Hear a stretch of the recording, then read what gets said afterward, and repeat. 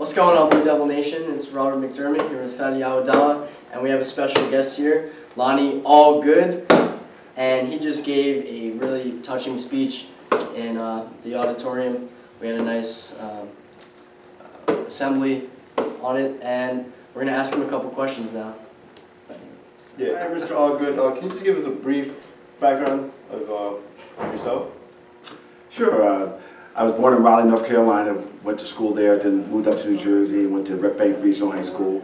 After that, been playing football the whole time, and got a scholarship to Syracuse University, where I graduated and got drafted by the Cincinnati Bengals. Tore up one knee, they sent me to the New Orleans Saints, tore up my other knee, and they sent me to the Buffalo Bills. And my career ended after 6 years. And now my whole focus is, I have one company called Dreams for Kids. I have another company called Pros for Kids, and my Dreams for Kids program is why I'm here today.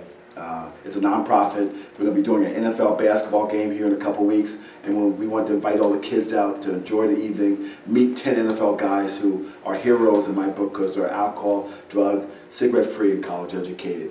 And those are the kind of men I want around our young people. And that's what Dreams for Kids is all about, making kids better from the inside out, making communities better because we come and put on the right events. And the last thing is let every kid know they need to chase their dreams. Now, you said during your speech that your mother and your grandmother inspired you to be this person that you are today. Where do you think you would be without them? Well, because my father was not a good role model because he did drugs, he drank, and he was very violent. Unfortunately, he was a black man in the South with no education, didn't have any opportunities. We had 9 kids running around, and I guess he was overwhelmed. So if my mother and my grandmother weren't grounded in principle of respect, of love, I could have easily have copied what he was, because I had 2 other brothers, and unfortunately they ended up being like my dad. They both went to prison, they both got involved with drugs and drinking. So I saw a path where they were going, and if they followed, in my house I had 2 role models. My father was one type, my mother and my grandmother were another type. And I made a decision that I wanted this dream of football, and I had enough people around me telling me that I could be great at that as well as be a great young man, and I decided to follow that. So, and one of the things I talk to the kids about today is, who are you listening to? Whether it's on the radio, music, in schools, on teams, friends, neighborhood. The key thing is that who you listen to will decide what direction you're going to take in life. And I had enough people around me telling me that if I listened to them, that I could be great, and that was my whole mission.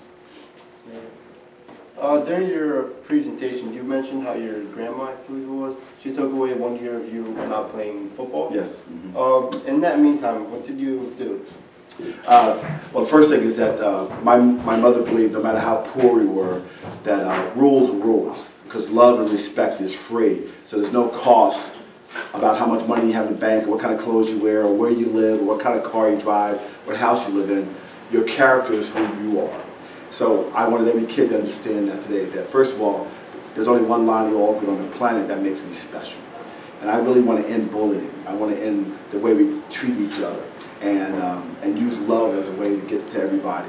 In the evenings, I would have to go to church. We went to church 4 or 5 times a week anyway, but I would have to do community projects, do stuff around the community to give back. And my mother loved to use the phrase, pay it forward, which meant help someone that needs help before you need help. That way you always have friends. Do you want to open up your nonprofit? Did I open it up? Yes, and that came about mainly through really my church stuff and my mother's stuff. When she told me I was blessed, go bless somebody else. I started out with Pros for Kids, which is a money-making business. And she finally said, you know, what are you doing?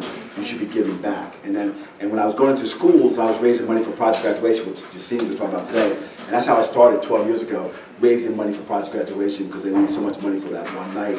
And having all my athletes be alcohol, drug, and cigarette free, I was working with drug alliances and helping that project out.